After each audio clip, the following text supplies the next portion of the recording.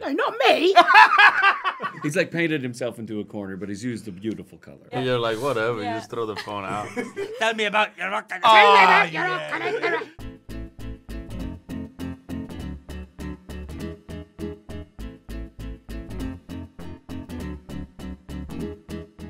This one. She's awful. She's terrible.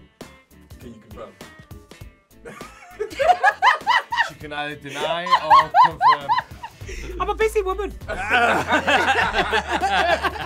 Maxim's pretty horrible at replying. At least to me. Maybe he just doesn't like me. Pretty sure that's not true, but yeah. You're like, whatever, you just throw the phone out. 2 blue ticks immediately. And I'm then... taking that off. That blue tick thing is a big problem. You can take it off. When my wife and I were first dating, I didn't know that on WhatsApp they could tell that if you read it. So I'd read it and be like, not that I. Have you changed that setting though? You can change it. She'll change it right back. She has no problems with it. A wine. What? 100%. Do you remember that? Do you remember that? I was. A wine. I'd say Owen. Is that he has a great sense of humor and a playful nature that I think lends itself to possibly backing himself into a corner. He's like painted himself into a corner, but he's used a beautiful color. I forget my line. I actually know that Lloyd. I was going to say Lloyd. Really? I was going to say Lloyd. It's Lloyd. I think he has forgotten his lines on I think set that's why once. he's got such a resonant voice. He also, little trick about Lloyd, he carries all his lines in his sleeve. And one time we were doing a scene, and we were doing this scene in Numenor, and he gesticulates towards me, and I just get hit. With something and it just falls onto the ground, but he continues acting. And I was like, mate, what is this on the floor? And he's like, oh, those are my lines. And he stuffs them back into his sleeve. Tell me about your rock. I had one line at the end of a scene, and I Might have been the funniest moment. Yeah. Markella. She doesn't know the concept of time. She's a nightmare. I love her so dearly for her timekeeping. The thing is with Markella, you need to tell her to be somewhere 15 minutes before she That's actually... it. At minimum. At minimum. Tell her a half an hour before we're going to get there, and she'll be a little late.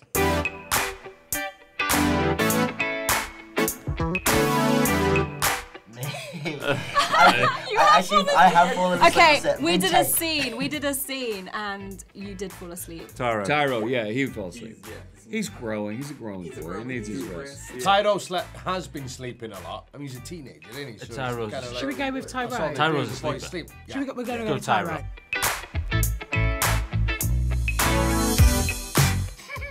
I'm going to say Maxim. Yes! Yes! Well, Maxim posted a picture of himself riding a horse or something. He was like, this is a cool stunt I'm doing. You're like, Max! Maxim, I was in a room and he leaked a big spoiler. We all went, Maxim? Really? Yeah, your turn. No. But I think they cut it out the interview. We watched it.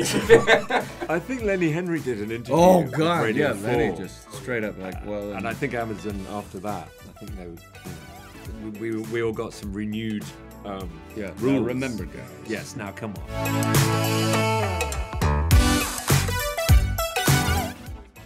No, not me.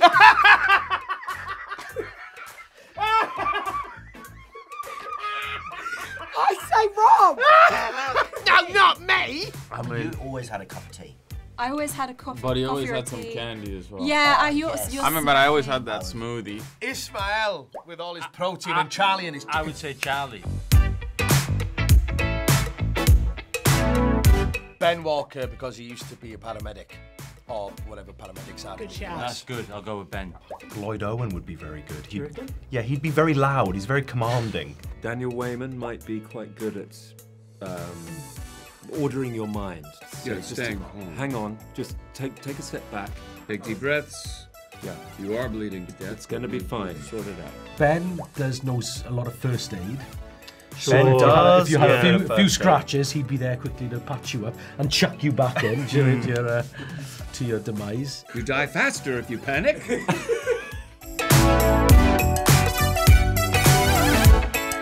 Megan and Sophia tied. There's a lot of pipes here. Yeah, I mean, like there's. And we've got an organ here. Yeah, but it's a thing, innit? Like Megan sings more than Constantly. you. Yeah, I don't. Megan. Sophia's voices blow you away. Ben Walker. Well, thanks. Owen Arthur. Yeah, Owen's very, very funny. I mean, Sophia. Sophia. The orcs actually are hilarious. Yeah. The orcs, yeah. Yeah. Oh, wine cracks a good gag, doesn't it? Yeah. Oh, wine. Oh, wine. Well, all of us. No, oh, wine. I am the clown. I am a clown. Congratulations on the show. Thank you. I feel like my first instinctive question is how does it feel to be a part of the Lord of the Rings world? Like a dream come true. I was a massive fan of the films. My dad read the books to me when I was young, so it's kind of... I still can't believe it. We've been pinching ourselves for 3 years, I'd say. Feels amazing. We feel so welcomed, I think.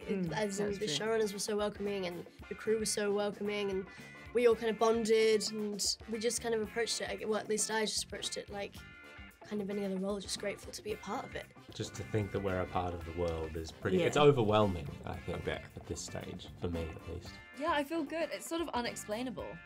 Like, I don't really know how It's really unfortunate, that word, because you're going to have to explain it all day. Yeah, exactly. That's so true. Like 9 hours of junketing to explain. Thanks. But I know what you mean. Yeah. It's weird, isn't it? You arrive like overwhelming and it's not brilliant. just any old job. This is like a major thing. Yeah. It's just a case in point, drove around Piccadilly Circus and looked up, and where it usually says Coca-Cola or jeans or something, it was the Rings of Power. And kind of like, this is us. Yeah. It's so exciting. Yeah. It's exciting to be part of. Seeing that as well behind you as well. Yeah. It's beautiful. How did it feel the first time you walked on set? The first time I walked on set, used one of my waking people up in Britain in the middle of the night calls. Ah, yes. Because I was just totally overwhelmed. And the first time I got on set, it was filming a scene on top of a mountain with lots of snow. And what they'd done is fill a studio with snow, but there was nothing else in it. So I could see all the crew, and I hadn't appreciated that there'd be hundreds of people watching. I'd been used to kind of filming something with 15 of us in a living room. So yeah, it felt from the very first moment, it felt huge. Yeah. My first experience on set was I wasn't actually filming, I was just doing a set visit. And I went to go and see the Hartford encampment. And it was in this farm that had a forest in the middle of it. And it was all, the set was decorated and everything. But what was even more incredible than that already was our background artists were in the middle of doing like a movement piece that they'd been working on. And so they were in costume, they were in makeup, and they were just living their Hartford lives. And it was incredible to be able to walk onto a live set. Yeah. And I was like, you just fall into it. Yeah, it's beautiful. It's beautiful. The preparation that had gone into it, we walked in and we saw the carts where the Harfords live, and we saw where we eat and where we go and look for berries and all the forest all around us and where the river was. And suddenly all the people come on board, and they're a motley crew of people. Some of them are singers, some of them are dancers, some of them are kind of some of them weren't even involved in the show, they just wandered in. I'm pretty sure there's one guy who just kept barking in the middle of scenes when he wasn't supposed to. We're in the middle of a really serious scene, and this guy just started going, arr, arr, arr. We don't know Was that in the script? Yeah, no, it wasn't. Absolutely not.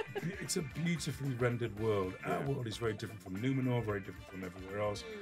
But we felt kind of at home when we got on there, didn't we? Yeah. I had a similar experience. I was on the raft, so in the middle of this water tank. But again, you look out. We're filming this way, but you have the whole crew there on the edge of the tank. So I remember feeling quite overwhelmed, and luckily it was a very physical scene, so you could sort of dissipate all the adrenaline into the action of what you were doing. Intense rowing. I was rowing so far. So I was going to ask about that scene because I was curious, but I wasn't sure how dumb the question was going to be. But the practicality of filming that, obviously you're out in New Zealand and that. Yeah. You didn't go out into the Ethiopian Ocean to shoot? No, we did it. We were in a massive tank. There was a film called The Megalodon, with Jason Statham. So we used that tank. We were the next people in. We had Jason Statham and then us.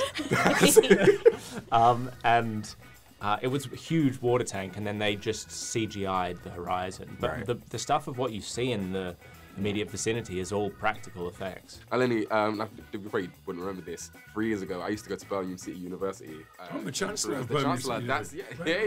Yeah. So that's why I know for a fact that diversity in media is like something that you're really passionate about. When you first found out that I guess Lord of the Rings is now going to be much more inclusive to different, it's focusing on like the female characters as well as the men. It's got more people of color just all around the world. How did it feel when you first found out they were doing that? I felt joyous when I arrived and saw what was going on.